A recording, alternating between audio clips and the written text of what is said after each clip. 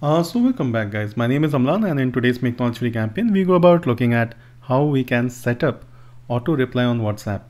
Now on your Android phone this is done using a third-party application. So first head towards the Play Store and download a certain app which is called as What Auto. So this is by the Bringer apps. There would be many such applications. I'm just showing you the way to do this and I found this to be pretty reliable. So go ahead and install this application and then once it's done, tap on open. Now this is how the app would look like. You will have 4 tabs. One is menu, then is home, then is contacts, then is statistics. You need to head towards the tab which is referred to as home, and here you need to turn on auto reply. Now you will see that there are different type of auto reply text, so you can go ahead and select any of the text that you want, and you can also customize this using the pencil icon. So it's totally on you what you want to do. Now you can set this auto reply text for all contacts or maybe a few contact on your contact list. The way you do that is by adding somebody from your contact list. Now I will do a live example. I have other phone with a different number installed, so I will just select all this Amlan references and then this is done. So you can see I have selected a certain contact just to show you like how I can select certain contacts for this auto reply.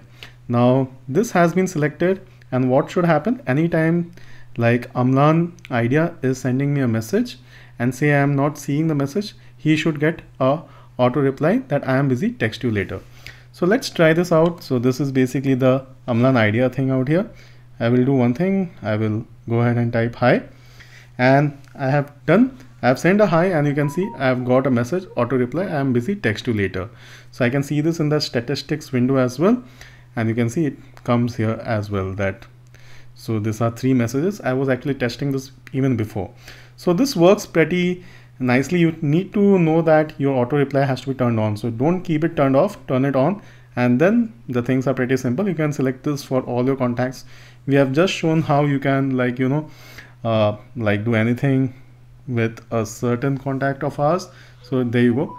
As soon as I get the message, auto reply automatically goes. Now this can be very helpful or handy, like when you are gonna be offline, or maybe you are not gonna be using your WhatsApp for a long time and you want your specific contacts to get those auto replies.